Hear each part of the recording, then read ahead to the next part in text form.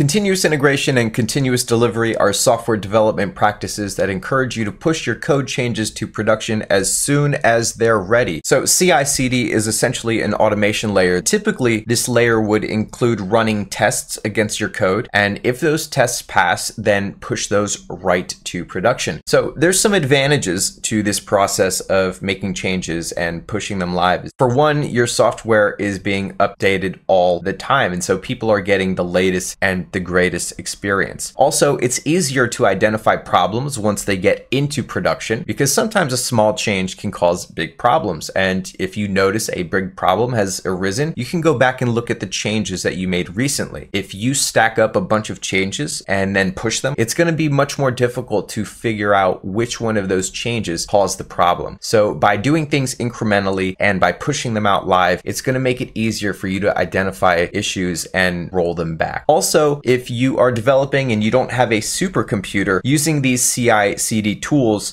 allows you to offload the work of testing and compiling and deploying onto a remote system. And that's going to leave your local system's resources free so that you can continue to develop without any of the impact. So websites like Google and Facebook use this stuff every single day to manage their mission critical websites. We're going to use it to deploy a meme to Reddit. Slightly different use case, but it's going to be fun. So this is the CI/CD tool that we're going to be using for our continuous meme delivery. It's called CircleCI. It's already integrated with my GitHub. So when I push things up to GitHub, CircleCI is going to be notified of it, and it's going to respond according to how I configured it. And this repository is on GitHub. I'll put the link in the description if you want to check it out. So all the magic is actually in this repository. So let's take a look at the code here. The two key elements is this file called meme.png. My meme game is weak. I'm gonna work on that. So this is the file that we want to edit anytime we want to edit an existing meme or create a new meme.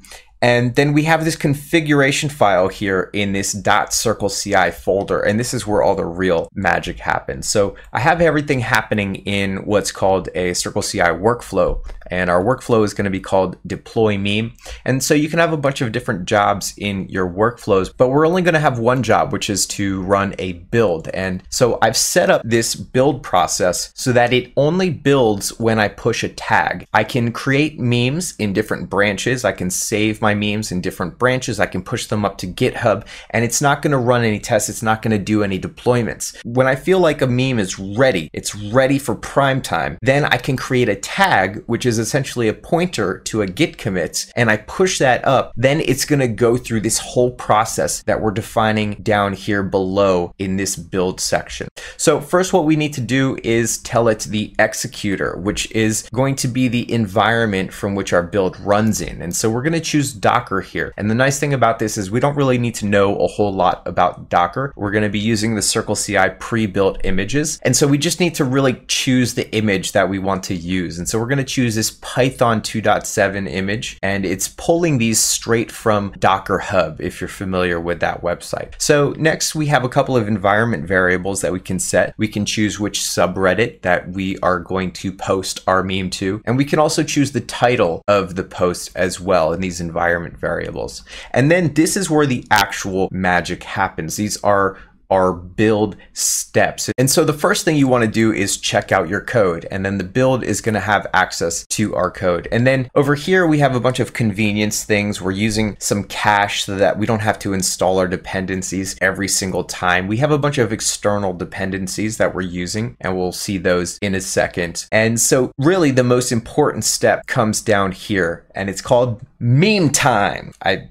It took me like 10 minutes to come up with that. And usually when you're running these steps, they're running in the bash shell, but you can also choose a shell that you want to use. So since I have a bunch of my dependencies installed in this virtual environment, this Python virtual environment, I'm telling it that I want to use the Python in my virtual environment. And so that's why we're pointing to that Python, which means that everything that I include in this command section here can be raw Python code. And so you'll see that we have have a bunch of imports at the top like you would in any Python file. So now we're going to run some tests on our image to make sure that we didn't actually make any mistakes before we want to upload this image and post it to Reddit. So a couple of the checks. First, we're making sure that it's either a PNG file or a JPEG file. And if it's not, it's going to raise an exception and it's going to fail the build so that we don't proceed to try to upload it to Imager or make a post on Reddit.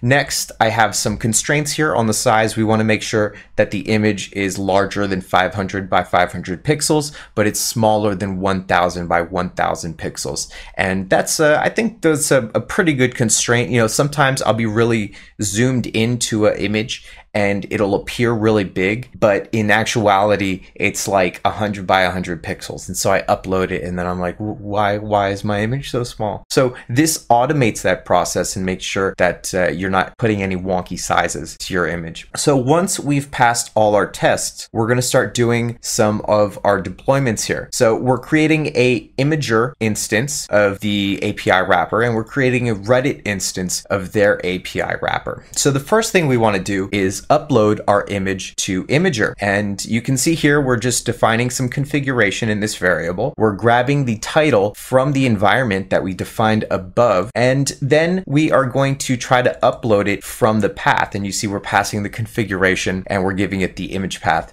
as well. And if everything works well, we're going to get this Imager response. And if it doesn't go well, it's going to raise an error and that's going to fail the build as well. And it's not going to try to post it to Reddit. So then we want to configure our Reddit post. And so we also need to get title from the environment. And we also need to get the link to the image from our Imager response. And we're putting that in the post config here as well. Then we want to get the environment variable that contains a subreddit. And we're going to be pointing to that subreddit and then calling the submit method and passing it our post configuration. And if that goes well, it's going to give us back this post object, which is a pointer to our post on Reddit. And that opens up a new method called reply. So we can add a comment right to the post that we just made. So with this process here, we're running some quick checks on our meme. We're uploading our meme to Imager, and then we're posting it to Reddit and adding a comment. And if all of that goes well, our build is going to be green on the CircleCI website, like you can see here. And if it doesn't go well, it's going to be red. And we'll be able to see that, and you can get notifications on Slack and email and in a lot of different places. So now that we've gone through all of the theory and the technicals here, let's go through the process of how this gets used in practice. I am on the master branch, so I want to create a new meme. So I'm going to create a new branch. So we're going to do git checkout -b, and I'm going to call this new -meme. Okay. So we're on a new branch, and we're going to open up the folder with meme.png. And then I'm going to open it up with Pinta. So here's my meme. Still looks sad. I'm not going to do anything too crazy here. We're just going to add a bunch of squiggly wigglies over here. And then we're going to save it. And if we go back to Git and check the status, we can see that the file has been edited. So we're going to do git commit, and we'll just say new meme. And for the sake of showing something cool later, I'm going to make another change with some more squiggly wigglies. And we're just going to do git commit meme change. So now we have our new meme that's been updated, and we're going to push this up to GitHub. So that is going to go up there. And then if we go to the GitHub page, we see it's updated, and we have a new branch called new meme. So if we go to that branch, this is kind of cool because you can see how things have changed over time. So if we go to these commits here, we can click on this commit hash, and then we can view the differences. So this was my first change here, and then this was the second change. GitHub is really cool because you have these different options for diffing images. So you can go through this transparency thing right here and view the transparency, or you can do a swipe so that you can swipe and see the differences between your images, or you can just see both of the images. I thought that was pretty cool, and I just wanted to share it. So now we have this new meme, and it's stored up here on GitHub, but nothing happened on CircleCI. What we want to do is create a tag of our new meme now and push that up to GitHub. Then it's going to kick off